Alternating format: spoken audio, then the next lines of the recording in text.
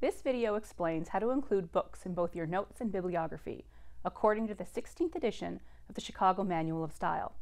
I will show you how to format citations for print books, including the edition number, edited books, and an individual essay or chapter in a book that has a different author than the book's editor. For specific information on ebooks, please watch our video, How to Cite eBooks. In these examples, all punctuation is in red for emphasis. In your actual notes, all font will be black. For your note, start with the author's first and last name, followed by a comma. Next, enter the title of the book in italics. In brackets, enter the city of publication.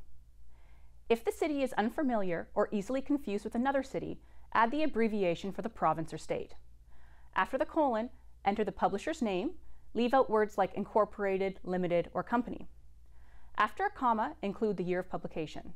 Outside the bracket, place a comma followed by a page number where the reader can find the original quotation. Don't forget a period at the end. Also notice how in your note, the first line of each citation is indented, and the following lines are aligned left. In your bibliography, put the author's last name first.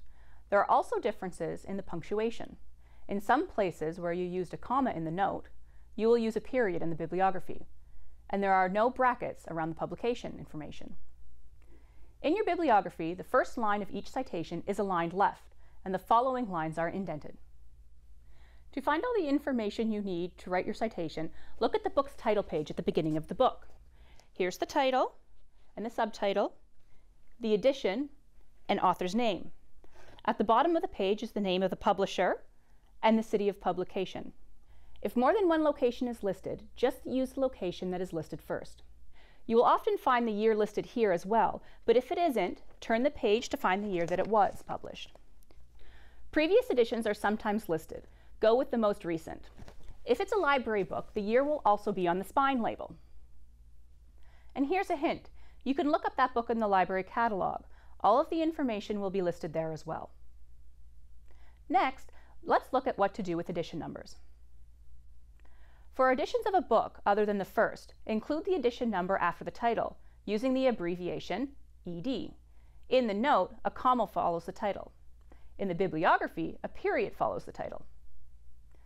What if the book indicates that it was edited? If you have an editor instead of an author, simply add the abbreviation ED after the editor's name. Or if there's more than one editor, use EDS. If you have an editor in addition to the author, begin with the author's name. After the title, in the notes, use the abbreviation ED for edited by, following by the names of any editors. In your bibliography, spell out edited by. In your note, even if you have multiple editors, do not use EDS.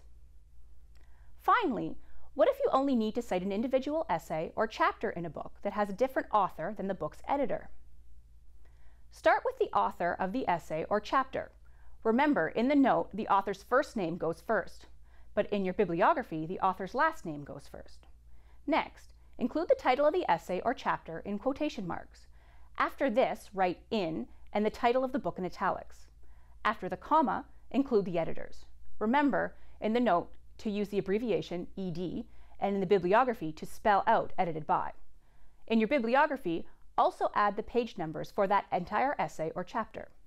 In your note, you only need to indicate the specific page that you took the quotation from, and look carefully at the differences in the punctuation in the notes versus the bibliography. For more information about Notes Bibliography style, check out our other videos or visit the Munn Library's website for our Chicago Style Guide and chat live with library staff. Thanks for watching.